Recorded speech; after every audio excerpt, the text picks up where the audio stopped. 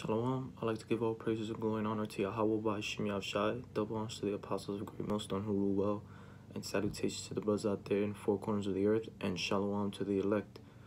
This is the book of Ecclesiasticus, chapter 34, verse 1.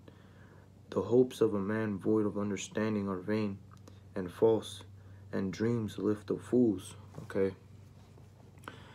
A lot of our people, including,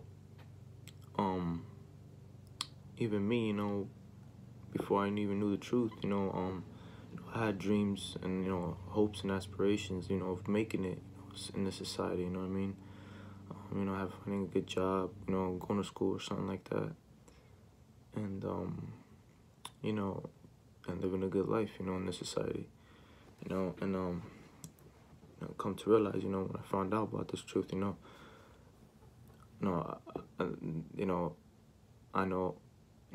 knowing, finding out, the truth and stuff, knowing that none of that is gonna, it's gonna happen. It's just not gonna work, okay? Because America is made for us Israelites to serve captivity, okay? And we're serving captivity, okay? And we're still in our captivity, okay?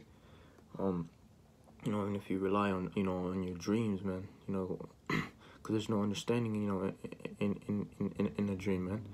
Okay, a dream is not real, okay?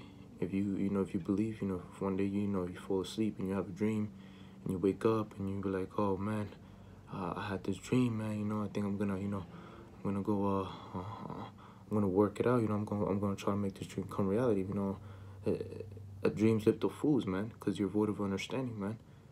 Dream is not real, man. Dreams lift of fools, like the scripture said, okay? You're not supposed to rely on your dreams, okay? You're supposed to rely on Yahweh Shai, okay? And pray to the Lord. I have to, that includes me and all brothers. We have to, we have to rely on Yahweh Shai, okay? more, especially the times we're coming into, World War III is right around the corner, okay? And you can't be having, you can't be wasting your time relying on dreams, man. Okay, that's what America promotes. Follow your dreams. This place to show you. This place is full of foolery, man. A dream is not real, man. That's an imagination. That's fable, man.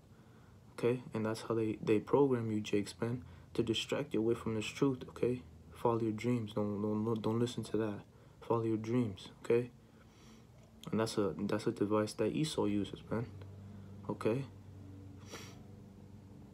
That's the image, of the beast, man. Of Esau, man.